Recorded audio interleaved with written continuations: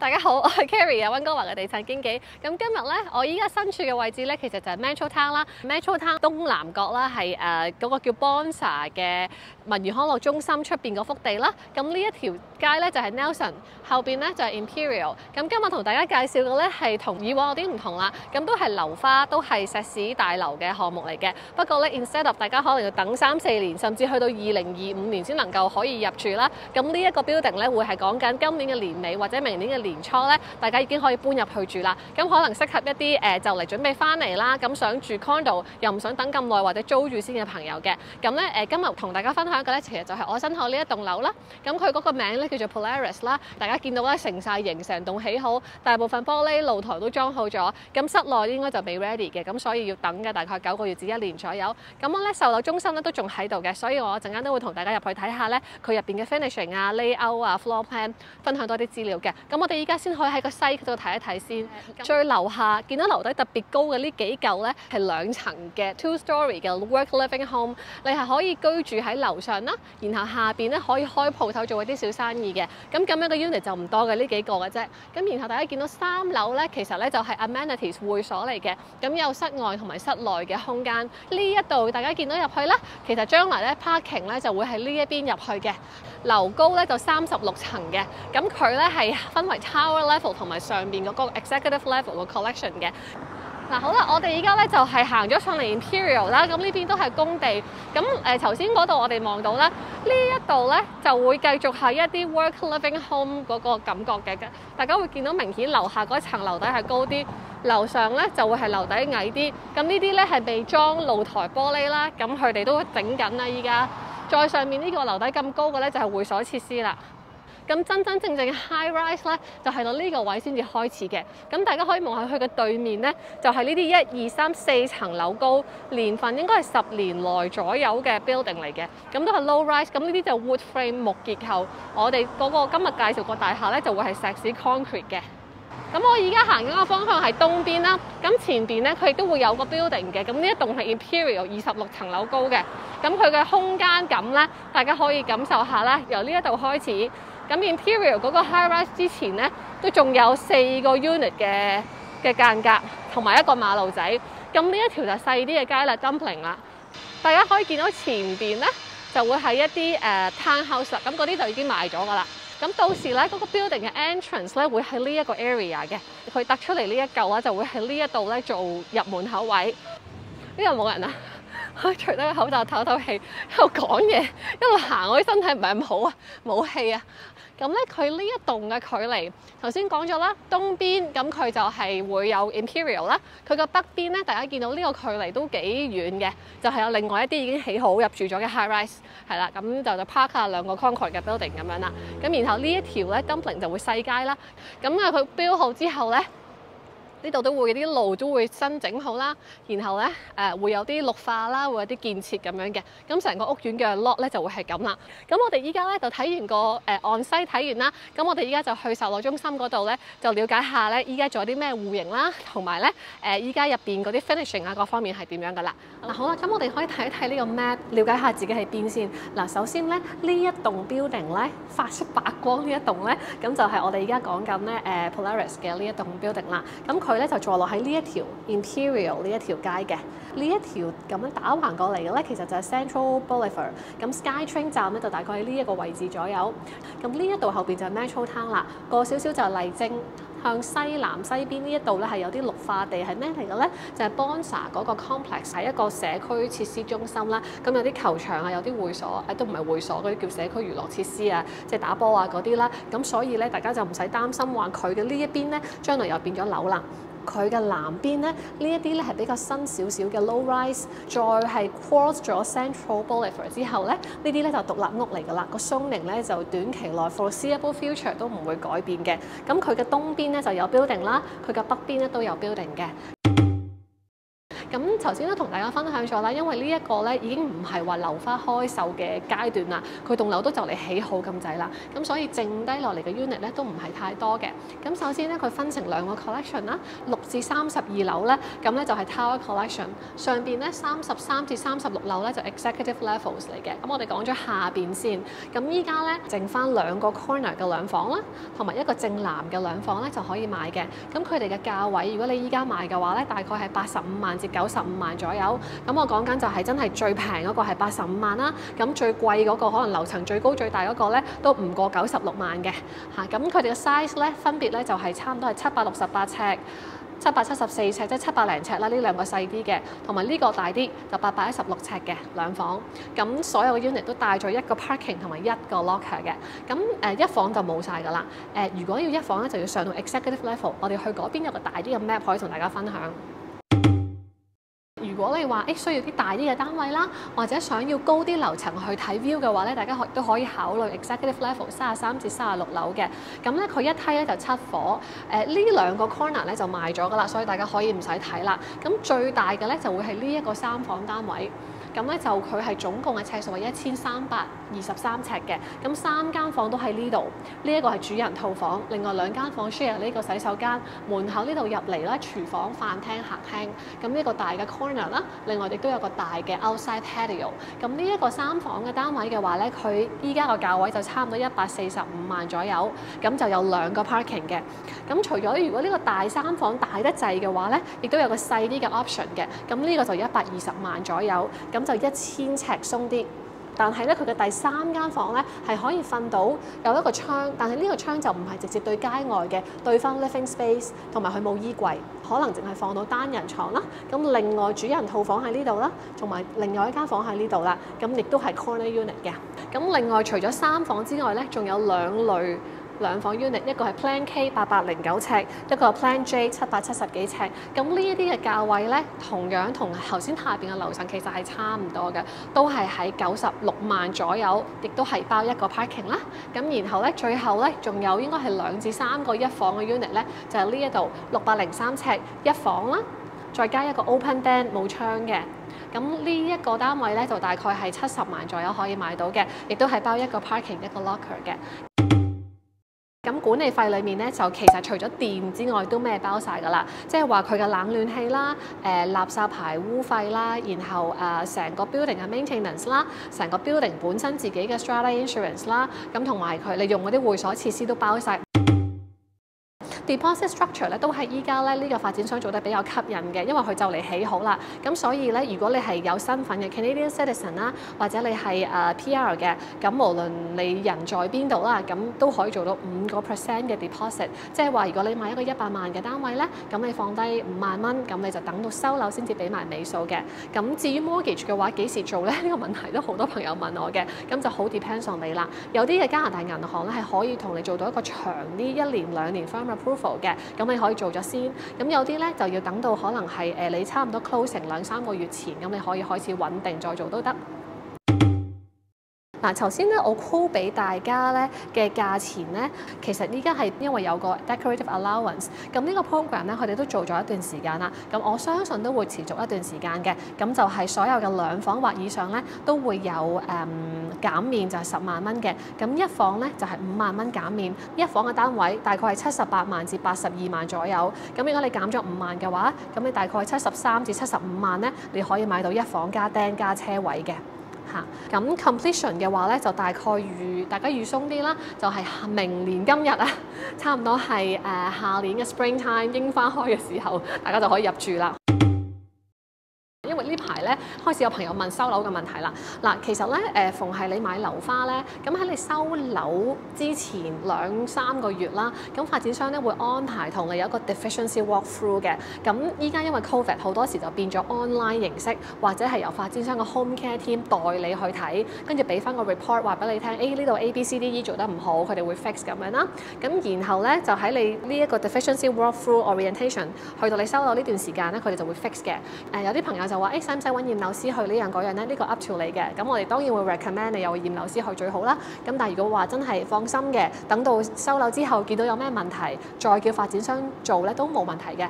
咁所以你住咗入去之後，你1、2個月內見到啲咩問題啊，你都可以盡快同翻發展商溝通。咁有啲發展商咧會有埋啲咩platform 啊 app 等你 submit 上去，有人同你對話，同你 follow up 嘅。呢個 project 咧其實係3個發展商一齊起嘅。咁其中比較出名 local 比較知道嘅咧會係 GROSVENOR 啦，差唔多百幾年歷史啦。咁係英國發展商嚟嘅，好多 project 咧都係喺Vancouver downtown 啊，同埋西灣嘅。我記得上次好似有一條流咗出嚟嘅西灣片咧，我係有影到 Ambleside 嗰邊有個好靚嘅 building 都係佢哋起啦。咁我哋依家去睇嘅咧係一個2房嘅示範單位嚟嘅。咁呢一個單位咧會係叫做 M2 咧個積。咁佢係呢一個 building 嘅東北 corner， 尺數嘅話係816尺嘅。咁首先門口入到嚟咧，嗱呢啲地板咧全部都係 laminate 嘅。然後呢一隻顏色係 light colour， 主要係白色襯呢個係木色係啦。咁咧門口有個 closet， 呢啲架咧就包咗喺裡面㗎啦。咁然後呢邊咧就係 laundry 啦，咁 laundry 咧，大家留意佢嘅地板都有鋪到磚嘅。咁呢一個佢配俾你嘅咧就係 Bloomberg 嘅比較細 size 嘅洗衣機嚟嘅。咁但係個 space 咧會足夠你，如果大家想要啲大啲嘅 LG 咧 full size 嗰隻咧都可以放到落去啦。我身後呢邊咧就已經係廚房，咁呢度咧其中一個洗手間，我哋可以睇咗洗手間先。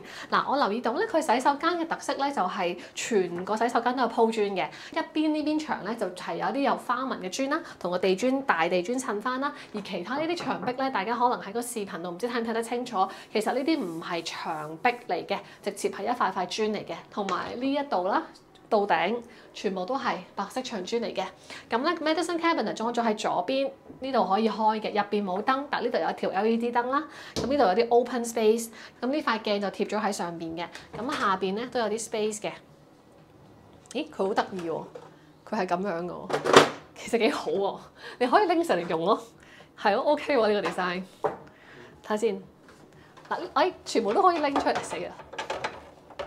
OK， 哦，佢係咁樣嘅喎，即係你唔可以擺太重，呢度擺啲番梘 OK 嘅。啊 OK， 咩啊？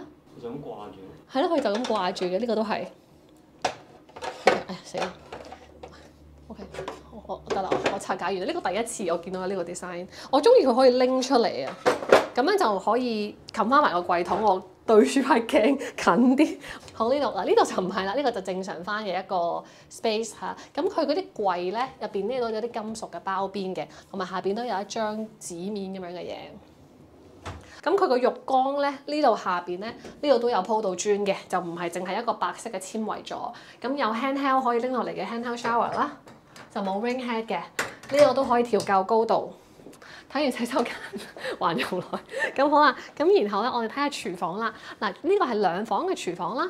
咁佢咧爐頭同埋星盤咧都係24吋，雪櫃30吋嘅。咁呢一個係白色系啦，所以大家見到無論係呢啲石英台面同埋呢一塊 backsplash 咧，都係以白色為主嘅。咁入邊啲櫃係有少少淺灰嘅。咁大家可以見到啲儲物空間啦。呢個係咁樣開嘅。睇下先，抽油煙機同埋呢啲所有嘅電器，除咗微波爐之外咧，都係 MEWE 嘅，咁係掹出嚟㗎啦。好，呢邊都係啦。咁呢度咧就係轉角位就有個 space 嘅。咁呢個櫃底都有啲 LED 燈啦。然後呢邊都係一啲嘅 counter space。睇下佢呢個轉角位先，我最中意睇㗎啦。佢有做轉盤嘅。咁呢隻咧可以拉出嚟。亦都係上咗啲顏色啊，同我哋平時見嗰啲白色嗰啲唔同啊，有啲金屬色喺上邊啦。爐頭係 gas 爐頭啦，咁 gas 係包咗喺管理費裡面嘅，大家可以盡情咁煲湯啦。咁跟住然後咧呢度有個焗爐啦，24吋細碗碟機 MEWE。咁跟住咧呢個星盤底啦。你可以拉出嚟嘅垃圾桶，咁咧佢亦都係垃圾桶位上邊咧，再做多咗塊板嘅，所以如果你有時想擺啲同埋金屬板嚟嘅，就唔怕話係唔係木頭咯，所以就算有啲嘢係有啲濕，譬如濕毛巾啊、濕海綿，你都可以暫時放一放喺嗰度嘅。呢啲咧就係啲櫃桶嘅 space 啦。OK， 仲有個大嘅，我睇下先。OK， 好。微波爐就咧 Panasonic 啦，呢個好 common 啊。咁然後下邊仲有個大櫃桶，然後咧30吋雪櫃，我哋望一望先。咁牌子都係 MEWE 嘅，會唔會撞到個燈？冰櫃2格櫃桶。啊，呢咦上邊仲有個 space 嘅喎，不過你如果開親上邊呢個你要擺嘢喺呢個上邊咧，你都要開埋個雪櫃噶啦。咁然後咧兩邊房分開，我哋不如睇下主人房先好唔好啊？佢咧嗰個冷暖氣系統咧會係 central 嘅 air conditioning 同埋 heating 嘅，咁咧會有呢一啲嘅 control 喺呢度啦。主人房洗手間咧就變咗 shower， 其他同頭先一樣嘅。咁咧 shower 呢邊咧佢係鋪咗磚做底嘅，就唔係纖維底盤。咁呢度有一格升氣都係磚啦。咁然後咧呢一度咧有啲位可以放洗頭水嘅，高度都可以夠你放大支 Costco 買嗰啲都可以放到落去啦。咁咧上面有個 ring head， 呢度咧有啲一碌過嘅花灑頭，好似好型咁啊！全部都係冇圓角嘅，好就係咁啦。睇完啦，全部所有嘅牆壁都係磚嚟嘅，其實。咁主人房呢邊咧就有個 walk-in closet 啦。咁呢個咧就係 part of 個 upgrade 啦。大家如果冇做 upgrade 嘅話咧，就應該會簡單啲，好似頭先我哋門口睇嗰個咁樣啦。咁如果大家要做 upgrade，可以即係有啲唔同嘅配色啦。同埋有啲 organizer 咁樣啦，咁跟住咧呢邊咧就係個房間啦。咁呢一隻房咧嗰個係 corner 房間嚟嘅，咁所以你有呢邊嘅大窗，同埋呢一度咧仲可以係 connect to 嗰個露台嘅。咁大家可以見到佢個 sliding door 啦。大家見到嘅呢一紮咧全部都係 display item 嚟嘅，到時就唔包噶啦。咁咧嗰啲 blinds 咧可以 show 俾大家睇下，就會係呢啲白色嘅 roller blind。嚟到露台位啦，呢個露台咧就會 connect 去翻嗰個客廳位嘅，咁我哋可以過嚟睇下啦。呢邊應該係向東係嘛？東北係啦，係啦，呢邊向東啦。嗱，呢一個咪 Imperial 咯，就係樓層佢係26樓。咁我哋如果大家想 enjoy 到呢個無遮擋嘅 view咧，咁可能要買去高啲嘅 level 先得啦。呢度入翻去。OK 嗱，呢個係客廳嘅 space 啦，咁亦都係客廳反而就唔係 corner 啦，因為個房 enjoy 咗 corner， 客廳就係一塊大玻璃同埋一個大嘅 sliding door。咁然後咧，我哋去睇埋另外一間房啦。另一間房咧個窗咧就細啲啦喎，佢就冇好似頭先個主人房咁樣落地大玻璃啦。咁咧就係兩片窗，咁咧只有呢一個窗門咧係開得嘅。咁然後咧呢一度就 standard 啦。laminate flooring， 咁佢就唔係地氈嚟嘅，然後咧就有個兩門嘅 closet。嗱，呢一隻咧就係冇 upgrade 嘅衣櫃，所以如果大家咧唔去 upgrade 嗰個主人房嘅 closet 咧，就係配翻呢一啲嘅 hanger 俾你哋啦。呢一啲咧係 tower level 嘅屋嚟嘅，咁如果大家係買 executive level 嘅配置咧，會高級多少少嘅，同大家分享一下。我哋而家去啦，呢一個咧就會係 executive level 嘅廚房同埋廁所嘅配置啦。咁我哋可以睇咗廚房先嘅。咁咧首先電器方面咧，佢會做咗 upgrade 啦，微波爐照舊啦，不過就擺咗喺個高啲嘅位啦。然後咧佢就會做咗個焗爐咧喺呢邊，就唔使烏低身，同埋咧個寸數就會大啲啦，30寸，牌子係 Wolf。呢個焗爐啦，咁跟住然後咧，呢一隻 colour scheme 咧係佢哋叫做 dark colour scheme 嘅，佢就會有啲淺木色嘅組合，台面咧都係有少少大少少淺灰嘅，同埋呢一隻木紋咧望到同埋摸上去咧都有少少 texture 嘅，就唔係話好似頭先係好平嘅白色，即係有少少紋路嘅，睇落去幾有 feel 嘅其實。backsplash 一樣，即係隻 light grey 同呢個台面係一樣嘅 quartz 嘅台面啦。咁咧大家見到成個抽油煙機就好巨型啦，咁就係 Wolf 嘅牌子。咁咧爐頭咧亦都係變咗30寸啦，係 Wolf 啦，4個 gas 爐頭分得比較開嘅，可以放啲比較大嘅鑊啦。咁佢嘅下邊咧係一啲板啦，可以擺唔同嘅嘢啦。咁呢啲高度咧都可以調校嘅。雪櫃係30寸嘅，佢係去到如果係大家記得頭先同大家分享過一個最大嘅 S plan 咧，咁佢就會全部變晒係36寸嘅呢啲雪櫃啊、爐頭啊、焗爐都會嘅。其他咧 executive level 咧就30寸嘅。咁咧成個 island 咧 instead of 頭先普通一塊台面咧，佢會有兩邊包邊 waterfall， 咁就效果咧會做得再靚啲啦。然後呢邊係洗碗碟機，牌子都係 MEWE。咁下邊咧亦都有兩格呢啲嘅櫃桶，同樣一塊更加長嘅金屬板。仲有咧就係地板咧，大家會見到呢個係 dark colour scheme 嘅地板啦，同埋咧佢咧係33樓至36樓咧就唔再係 laminate， 佢呢一隻咧係 engineer hardwood 嚟嘅 ，upgrade 咗嘅。咁咧呢一隻咧係 dark colour scheme 嘅洗手間嚟嘅，咁大家見到成個效果咧就暗黑毛啦，黑色地磚啦。咁呢啲牆身咧照樣咧都係白色，同埋全部鋪磚。咁兩個洗手盤啦，中間亦都係一塊 quartz 嘅台面，有位可以擺嘢嘅。咁然後呢一度入邊咧嗰個 shower space 咧個配色咧都係黑色嘅牆磚，黑白配，呢啲就灰灰地。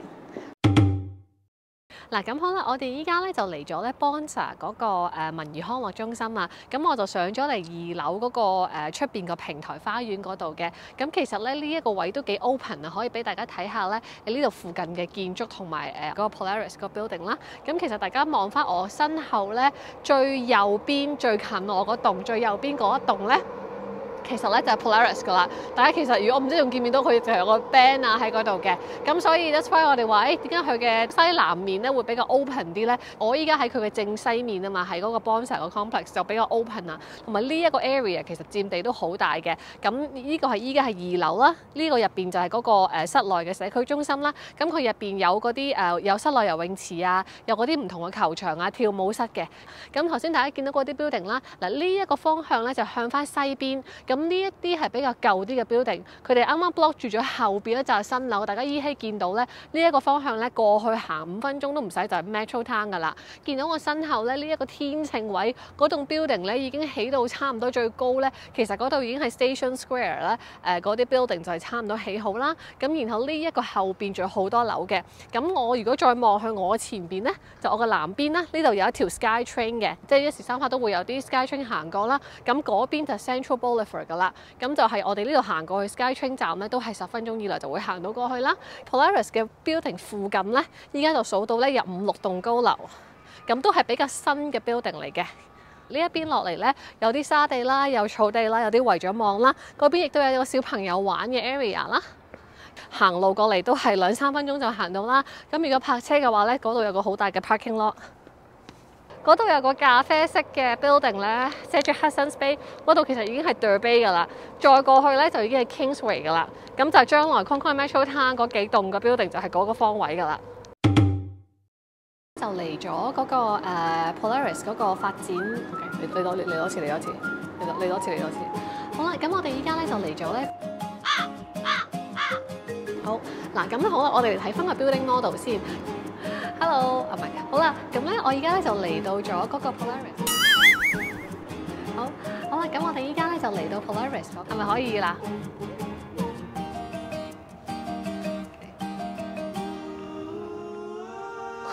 嗰啲曳雀，好，好啦，咁我哋依家咧其實喺等我諗下點講先 ，OK。嗱，咁好啦，我哋依家咧就嚟咗。